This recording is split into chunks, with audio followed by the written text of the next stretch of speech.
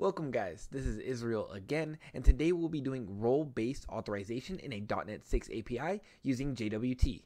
But before we jump into the project, I do want to cover what are roles and how they are used in pair with Json Web Tokens to authorize who's allowed to access what resources or endpoints in an API. Now let's dive into what are roles, how they are different than policies, and also how they work and are stored in a JWT. So what are roles? Roles are a set of permissions granted to users based on some status which allows them to access certain parts of an application based on that given role. An example could be a user that you have that is a manager at a company, while you can have someone that's just an employee. These are two different roles, and depending on the application, you should maybe only be able to access some parts of it depending on your given role. The role is something usually defined in the system or database and is stored as a claim inside the JWT, which is then given to the user when you log in. How are roles different from policies? Policies can be much more complex than a given role. A role can sometimes just be a term or something attached to a user or an account, while policies can be a set of rules that check various things before allowing you, authorize access to a certain endpoint. Well, like I said, and in like the example that I show in this little picture, a role can just be, oh, you're a manager, oh, you're an admin, oh, you're an employee, and that's all you need, while a policy can be a lot more, but we'll talk about that in a video that I'm going to do in the future about policies and using them with JWT.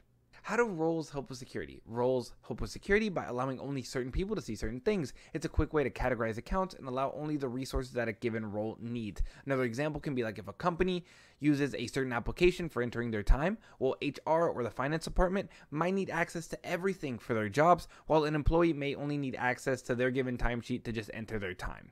But now that you know this and I've explained a little bit more about roles, let's actually dive into the code and how to actually use it in a .NET 6 API. Now that I've been able to go over what roles are as the definition, now let's actually see them in action in the code.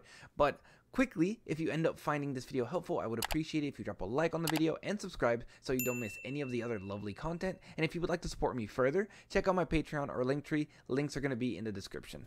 This project will be a continuation of the project I used for this video right here, where I created this API project and showed you guys how to register and log in users and then create JWT tokens and then use them. If you want to watch that video first, then come back to this one. There will be a card right here, but if you want the code quickly, the link to my GitHub where this project is in the description as well. So go check out the project, JWT app YT. But with that all being out of the way, now let's dive into roles within the current project. Let's dive in.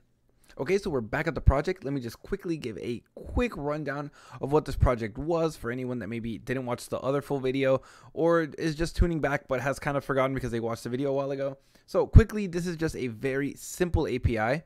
Let me just run it just so I can show you guys exactly what's in there.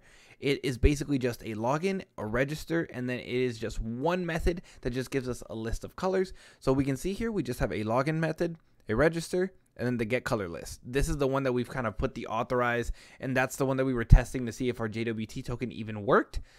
And here is where we're just registering a user, then we log in with that given user, and then all we're doing is once we log in, we take that token, stick it in, the header as the bearer, and then that token was giving us access. But now let's expand upon that. Let's do a little bit more.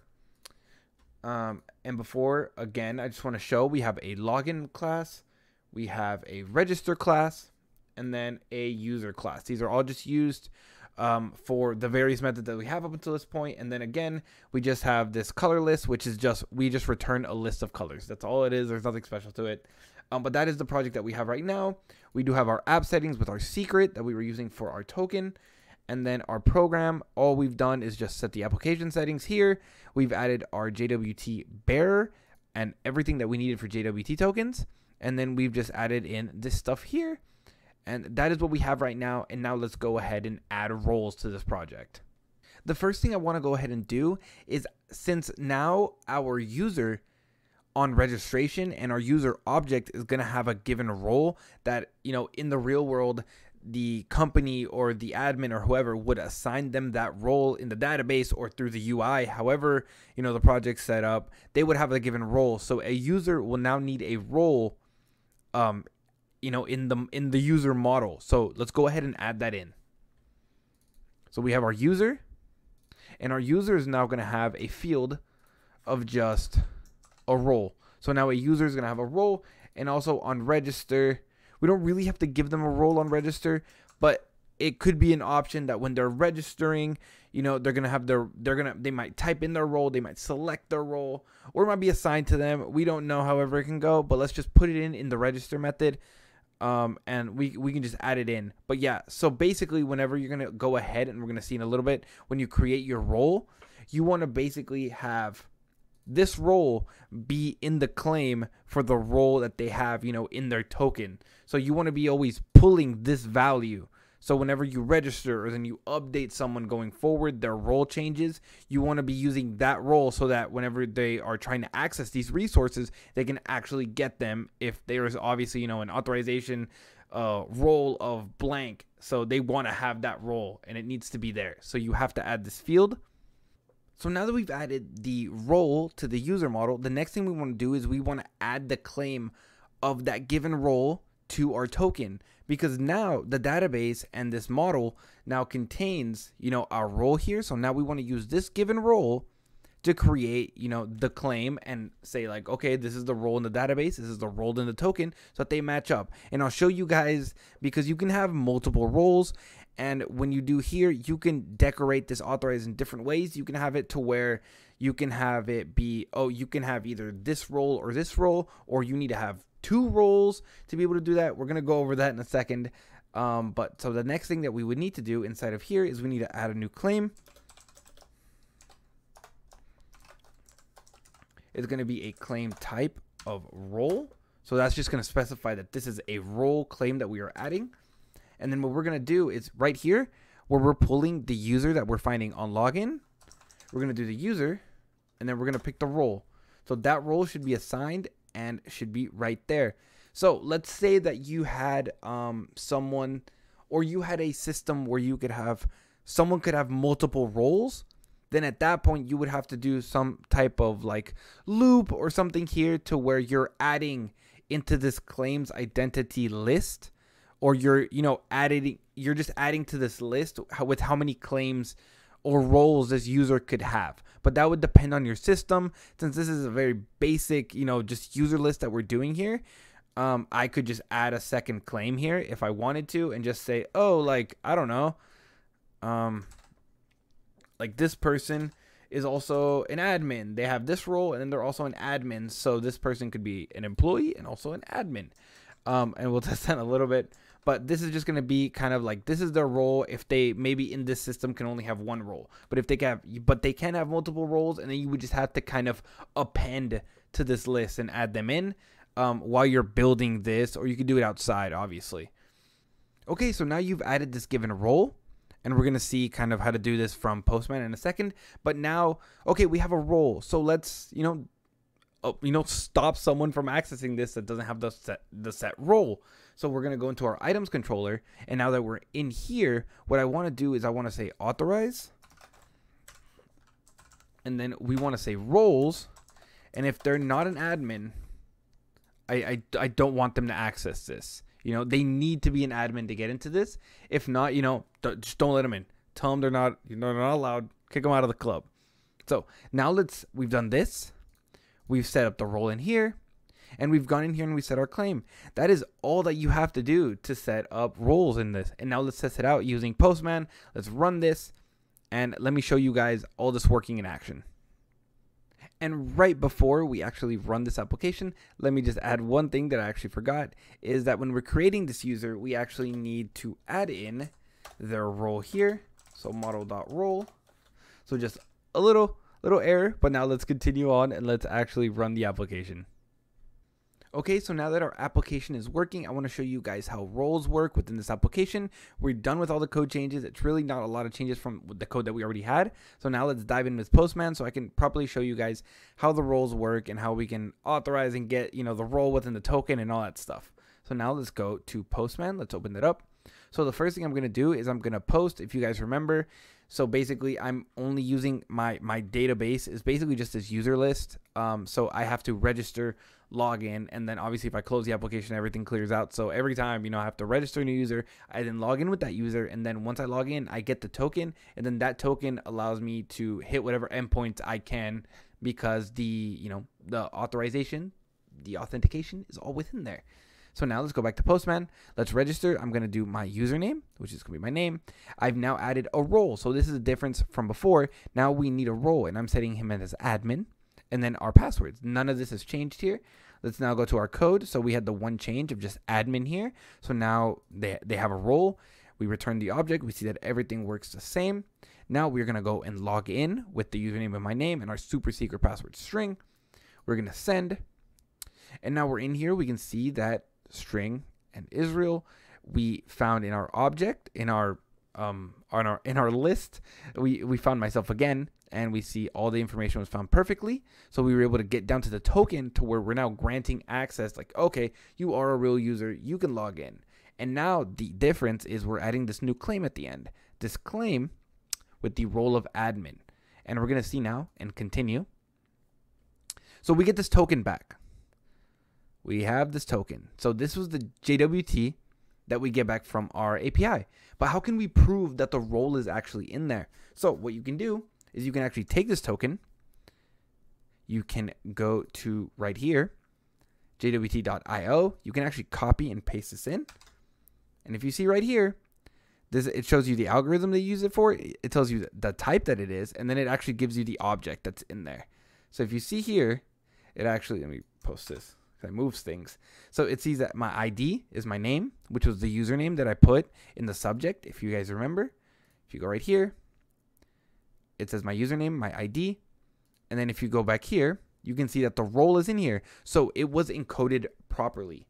So now that we go back here and can grab this token, if I go into this token, I grab it. And now we go to our get method, which we're going to hit the get color list. If you guys remember, the get color list is the method inside of this class that only allows admins in. So let's go into my authorization, my bearer token. Let me get rid of this token and let me copy over it. That is now this token. And now let's post. And now we've gone and retrieved our list. And as you can see, we were allowed in. So we're going to return this, and it's actually going to give us our list back. But now how can I prove to you guys that, you know, this actually worked? Well, I can show you guys that this actually works. So let me just end this and restart it so that it clears out my user list. And now I'm basically going to create a user that's not an admin. So how can I do that? We're going to go in here. We're going to register. And instead of an admin, I'm going to call them just an employee. So I'm going to be just an employee now. Again, the role is an employee. Go through here. And we got all that back correctly. Let's log in. Over here, let me get rid of this breakpoint because we don't need it. We can see again the role is employee. It's going to come back. We now have this token. And we can check it once more just to verify that everything is good here. We are now an employee. We are not an admin. And with this token now, make sure I copied it correctly. We can go back to this bearer token, put it in, and what this should do is it should not allow us to hit this endpoint because we are not actually an admin. So if we send, we can see that we're 403 forbidden. That means that this right here said, oh, your role is an employee. You are not allowed in here. You need to be an admin.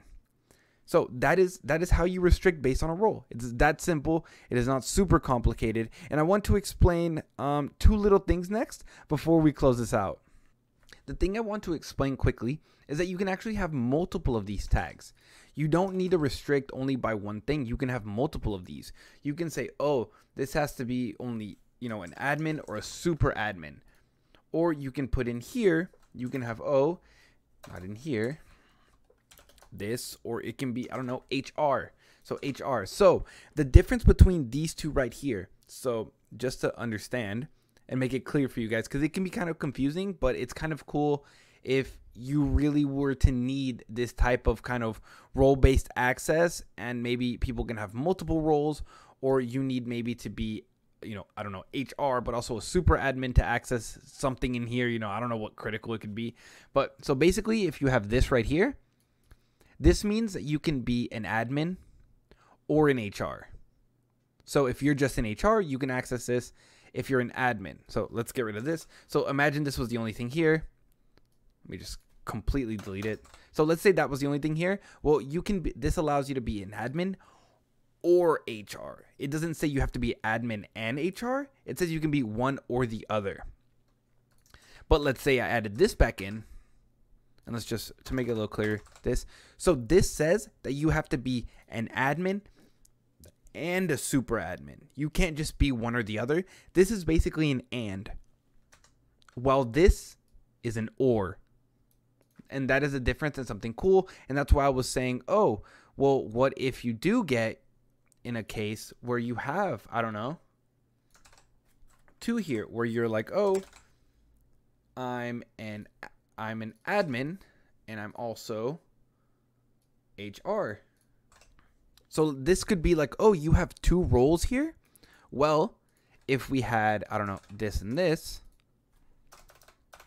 this would mean you need both roles. So what's going to happen here is I'm just going to, this will not work because I'm not assigning a role here. So the roles for whatever I create is going to be admin and HR. And you're going to see what I mean, where admin and HR is needed. But let's say that I add, I don't know, a third one here.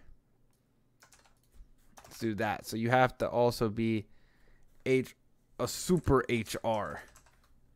Well, obviously, since the way we have this set up, everyone that I create is going to be an admin and HR. They're not going to have all three of these roles. So if we quickly go through here and I just register, let me get rid of this breakpoint, continue, boom, created. Let's sign in. We're going to take this token and let me quickly show you what I've created. So you can see that we've created a role with an admin and an HR. So they have two roles, but this class wants three roles. And we're going to see that our two is not enough to get in here.